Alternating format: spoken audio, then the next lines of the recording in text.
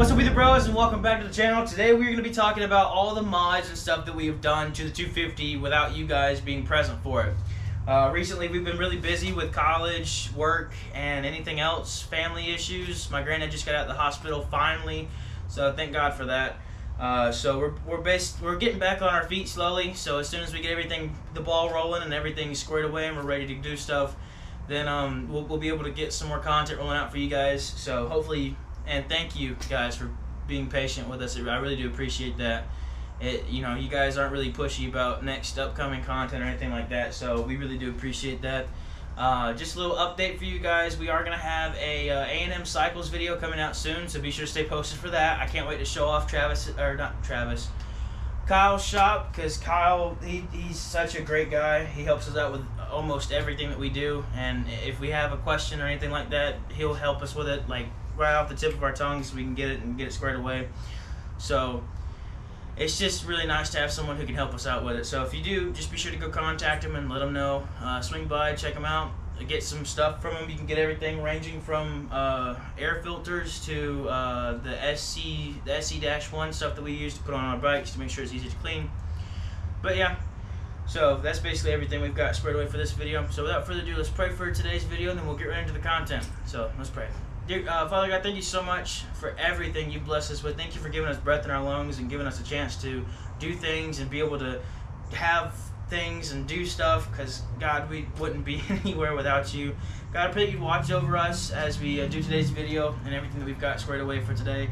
I pray that you bless everyone who's watching and bless our channel, and thank you so much for everything you've blessed us with. In your holy precious name I pray. Amen. Let's get into it. Right off the bat, we added these Nerf bars. They're not they're not brand name. In fact, they're still damp from cleaning it earlier.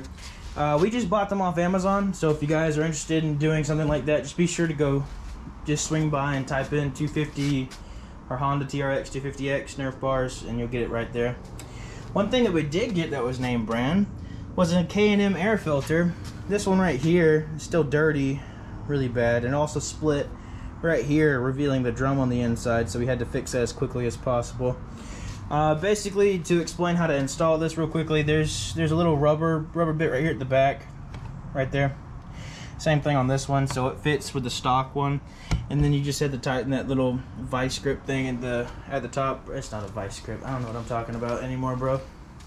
It's been a long day already.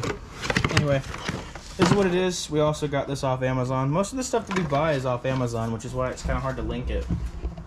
Another thing that we did get, which was super cool, is the DG exhaust. In fact, let's see if I can crank it up real quickly.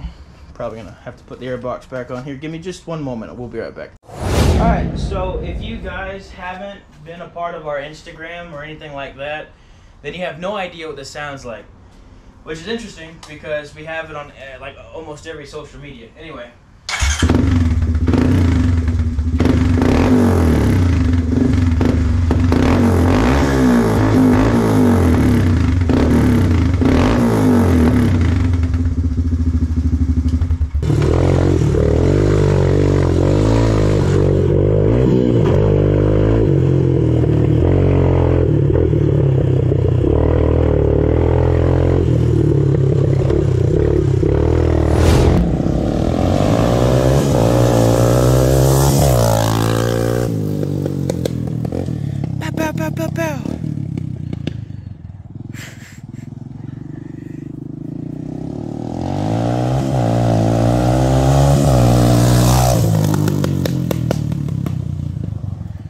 So good.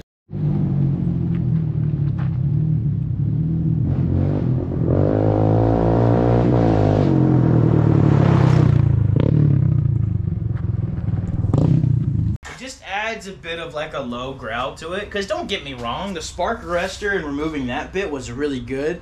But this is like, if that was like a 6 out of 10, this is at least an 8 out of 10. Like it's marginally a little bit better. So yeah, the other thing that we did was a dyno tune. Actually, I don't have the parts with me right now because it's still in my dad's truck. But if you guys are interested in that, stay tuned because Kyle is going to be putting this in because, you know, with the way that recording works, we can do stuff at the same time and you guys not know about it.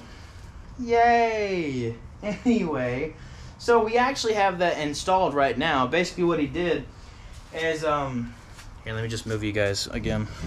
Actually, what we did is we removed the air box, and as soon as we removed the air box, we basically took this little gasket right here out, and he basically took the dial pin out of it. And I believe the stock one that we have on here right now is still the 95. He said the smallest one that he had was 100, but we didn't get a chance to get that. So basically, we stuck with the 95, and then took all of the stuff, the components on the inside of it, and tweaked it as we needed to. So I mean, it basically, well, he is redneck, so we basically just redneck re-engified everything. We took because the dial pin that was in there with it was 90 or 92, and it would have been smaller, so it wouldn't have been given as much gas as we needed to. So we just basically left the same one that was in there. And then, so now there's more air, there's more fuel, and there's a better sound to it, which is the reason why we need more air and more fuel. So basically, we've just added a couple of things just to make it run smoother. And we got a chance to ride it a little bit while we were there, which is why I'm excited about, because I can't wait to show you guys what it looks like, or what it sounds like and feels like riding it. It feels like a whole new machine, just with the power and the stuff that we can do with it now. If anyone remembers when we first got the Raptor, and when you would floor it, or like tap it, or like basically goose it a little bit, you would get the front end to raise because of the suspension and how it was set up.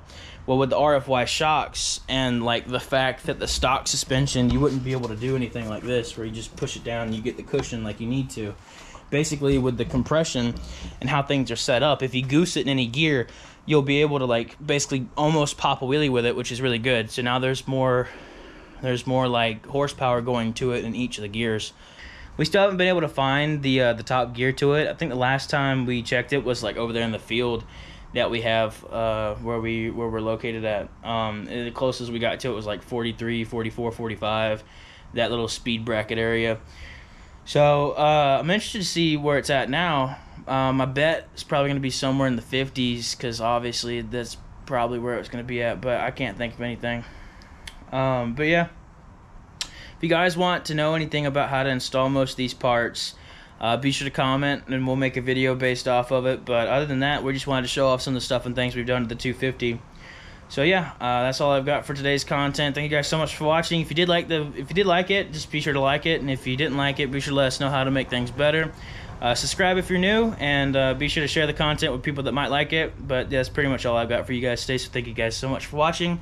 Catch you guys in the next video. Peace. What's up, Wheeler Bros? I want to say a huge thank you to everyone who has subscribed, and I want to say a huge thank you to your support. It has meant the world to us. And if you haven't subscribed, please consider doing so. It's free and you can change your mind at any time. Plus, it helps out the channel. If you guys want to stay connected with us throughout everything we do, please be sure to go follow our links in the description down below. And yeah.